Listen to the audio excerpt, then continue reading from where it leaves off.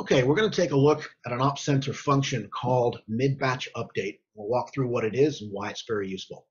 So to demonstrate it, first of all, I'll start my schedule and I'll load a schedule onto the board. I'm just going to do the green ones for this particular customer, go forwards. So I've created a schedule, okay? This is my plan. Everything is scheduled the way it should be, but I don't have any feedback from the production floor. So until I get some feedback, this is really just a plan, okay?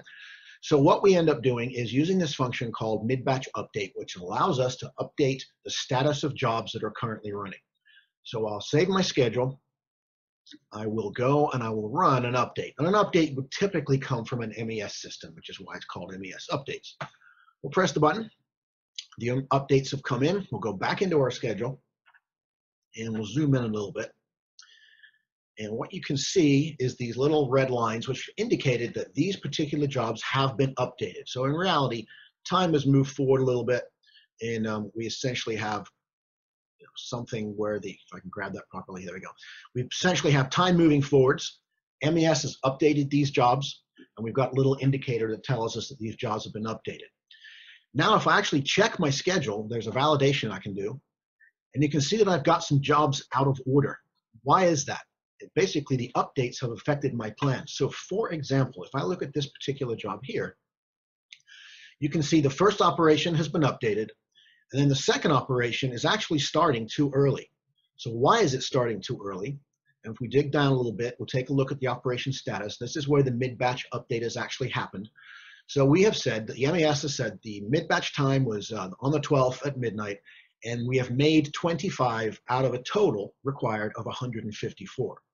If we look a little deeper, we can actually find that what the standard for this particular part was 45 minutes per item, but effectively we're actually running an hour and a half or so.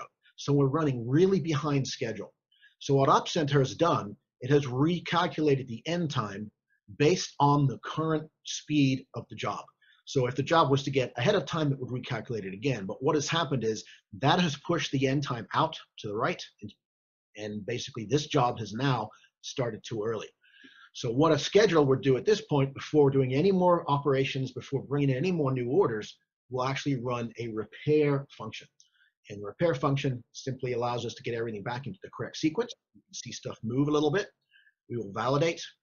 Everything's now back in the right sequence, and we can move forward scheduling the other jobs in the schedule that we want to schedule and do that kind of stuff. So we can now move forward knowing that the schedule we have on the board has been updated by MES, and now everything is back in sequence, and I can, I've created capacity in some cases, and I've made jobs sort of run longer in some cases, but everything is now perfectly synced to the production floor.